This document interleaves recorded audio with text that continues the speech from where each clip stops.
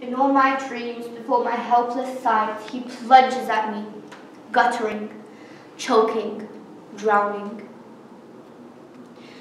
If poetry could tell it backwards, true, begin that moment shrapnel sized you into the stinking mud, where you get up, amazed, watch blood run upwards from the slime into its wounds, see lines and lines of British boys rewind back to their trenches.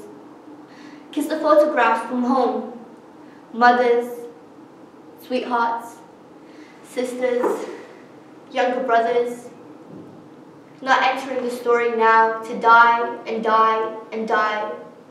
Dolce, no. Decorum, no.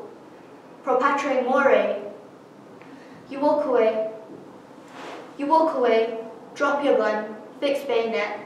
Like all your mates do too. Harry, Tommy, Wilfred, Edward, Bert. And light a cigarette. There's coffee in the square, warm French bread, and all those stars instead are shaking dried mud from their hair and queuing up for home. Freshly alive, a lad plays Tipperary to the crowd, released from history. The glistening, healthy horses, fit for heroes, kings. You lean against the wall, your several million lives still possible and crammed with love, work, children, talent, English beer, good food. You see the poet tuck away his pocketbook and smile.